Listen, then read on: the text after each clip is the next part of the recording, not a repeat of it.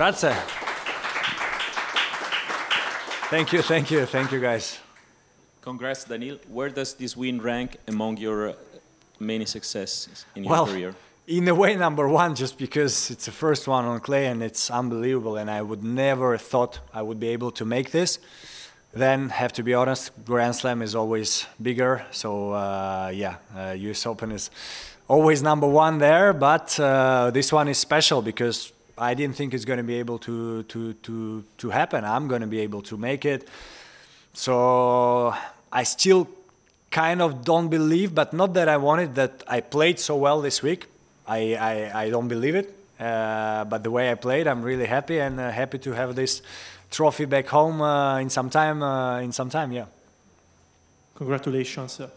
Do you think that the way you played this week, it's more about mental adjustment or maybe technical? Because the thing, in my opinion, you did very great is like you find maybe more time to hit the ball, which is something I don't understand, because maybe you couldn't make it before because, you know, you like to run, you like to play long rallies. So in theory, on clay, you could do that even more, and now you made. It's true that in theory, true, but I think I was, first of all, not moving well enough, and my shots didn't have enough depth. Again, it's not because I'm sponsored by La Costa Tecnofiber, I'm going to say this. I do think that strings helped me, the new strings that I tried this year, because they are just softer, so the ball goes easier. So straight away in Australia, actually, where I lost, with my coach, we were like, wow, I have the easy depth on the ball, which is amazing. Well, in Australia, it didn't work. I was 100% doubting myself. Should I go back to the old ones? I was playing good with it. And I said, no, let's try more. And now it's unbelievable.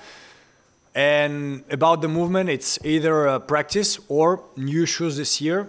Maybe I'm feeling better with them because, as you say exactly, I managed to have time, I managed to move well and hit the deep balls. So it sounds easy, but that's what the toughest part in tennis, you know? You want to play deep and you miss, and that's what happened to me the previous years. Here, this week, I managed to do everything I had in my mind. I managed to make it real, and that's how I managed to win.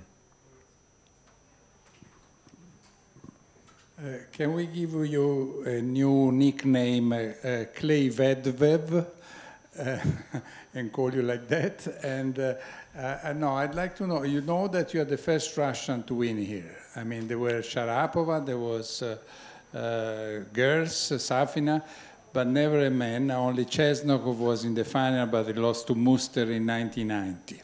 Okay, I didn't see it. You are always walking. I never walked in the tunnel to see every score. So I saw a lot of finals. I didn't know Chesnokov was there. And it's, you know, it's great because I think Kafelnikov was really strong on clay, if I remember right. I mean, I was too young to see him play, but he won Roland Garros 1 year in singles and doubles. So probably he was good.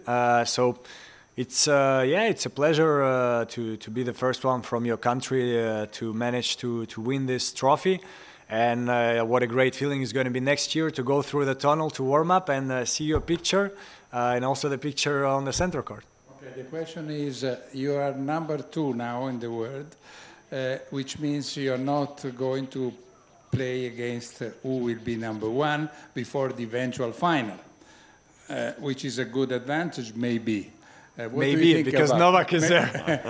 Yeah, so... yeah, Novak maybe will be number 3 or somewhere else. So what do you think about that? I'm trying to think. So the solutions I had is, if I would be number 3, I would definitely play one of Alcaraz or Novak. If you are in the semi-final, you definitely have one of them in your draw. So I guess it's better to be number 2 and maybe get the chance to... Carlos, for sure, we don't play before the final.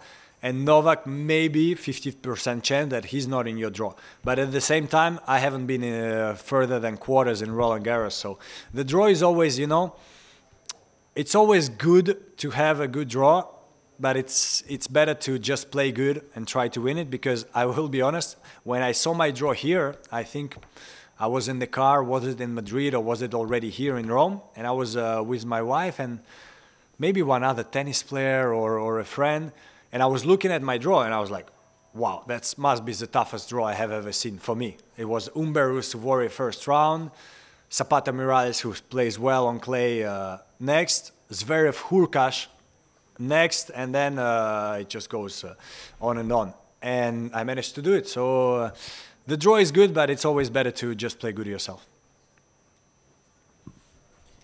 Then you've spoken about the strings, about the shoes, about like the technical adjustments, but how big of a role did winning all these events in the first 3 months on hard courts play a role into the success now? Tough to say. For sure, every time you play a big final, it's an experience. It's an experience for the next one. For example, both Miami and here, I felt like the start was so-so, and then I managed to, get into the match more and more and play better and better. And when I played my first one, it was against Rafa, I got destroyed because I started bad, as I kind of started these matches, and then I was playing only worse and worse. And the next one I managed to win against Goffin was a tight match from both of us. First, we knew that it's gonna be first one for us. And with experience, I managed to do better in this moment, so maybe that helped. But then in general terms, after Miami, I was feeling confident, good. When I came to practice on clay, first few days, I was hating my life. I was coming back home, I was in a bad mood. I was like, I don't want to do this again. I don't want to go through this again. So yeah, I don't know if it was exactly the case or not. Anyone else?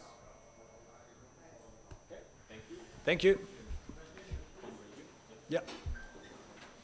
I stay.